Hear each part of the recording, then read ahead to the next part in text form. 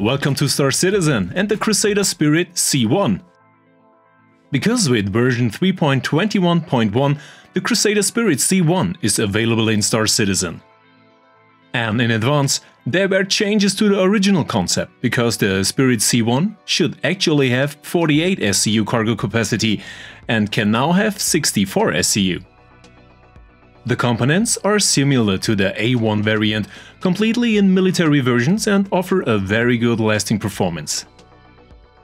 The C1 is the cheapest version of the Spirit series, because with an original concept price of $100, the Spirit offers a lot.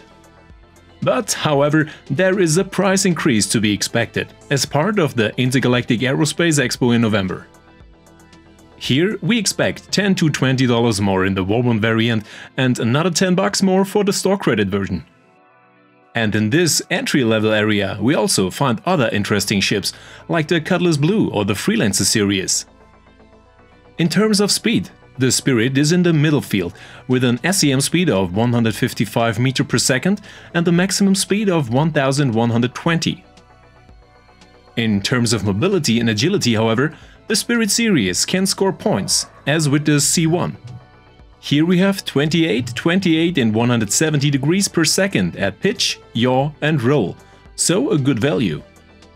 With the standard armament of 4 size 3 distributed over the wings and the nose turret, the Spirit gets 985 DPS at 600 alpha damage, analogous to the A1 variant, what's already in the game. And in addition, the C1 also has 4 size 3 missiles. And so the C1 can achieve a damage output of almost 10,000 damage points. But at present, the Spirit series can only rely on a size 2 shield generator, which currently seems to be very little compared to other ships. Here, however, we are still waiting for an extensive component rework, which should affect all ships, including the Spirit. Therefore, upcoming changes to the equipment components are definitely possible. Visually, the Spirit series can score points with a clear Crusader design. Here we have a lot of clear lines and a very sharp look.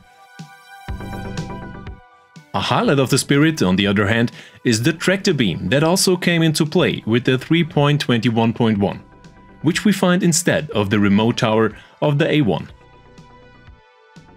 The 2 size 3 hardpoints on the wings can also be extended, as with the A1. And also analogous to the entire Spear series are the foldable VTOL thrusters. These offer excellent thrust not only upwards but also to the sides. Therefore, the C1 can also rely on excellent thrust values. Another highlight of the Spirit series is the ground marking, which is projected and marked in the rear area of the extendable ramp. This ramp offers enough space for smaller vehicles in the wide area, so a drag mule or a rock should fit into the Spirit without any problems. In the exterior area, the C1 differs from the already available A1 by the white paint and the tractor beam instead of the remote turret of the A1. We also get into the interior through the extendable rear ramp, where we first are in a security area, off by a safety door. And here, the entire area, including cargo space, can be seen and used through the drivable tractor beam. But more on that in a moment. The intermediate area between ramp and cargo space, we find parts of the ship's components. Subsequently, through the safety door, we have access to the cargo space itself, which is equipped with 64 SCU on both sides and the middle gangway.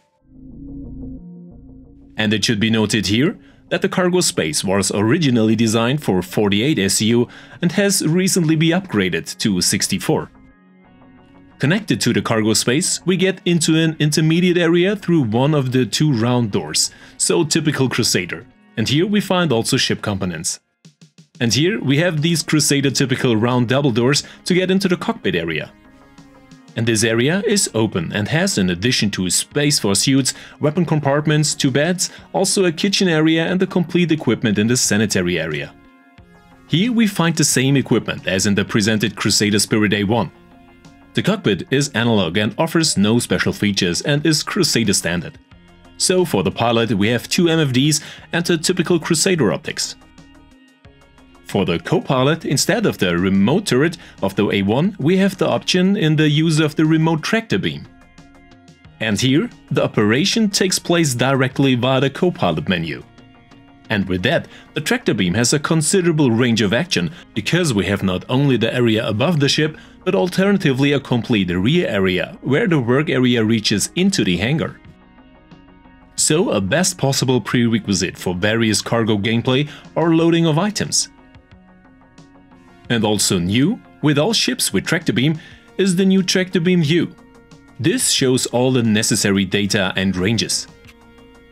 But absolutely unique for the Spirit C1 is the possibility to drive the tractor beam as mentioned, and this open a wider work area. So we also have the option to use the upper area with the tractor beam. But it is not possible to change the view with a held cargo piece, so to drive the tractor beam. Here the tractor connection is interrupted. And in contrast to the Crusader A1, we have no interference and collision with the turret facing. Finally, the Spirit C1 is currently an interesting variant of the high-end entry-level ships. So it remains to be seen whether the C1 can benefit from the component rebuild.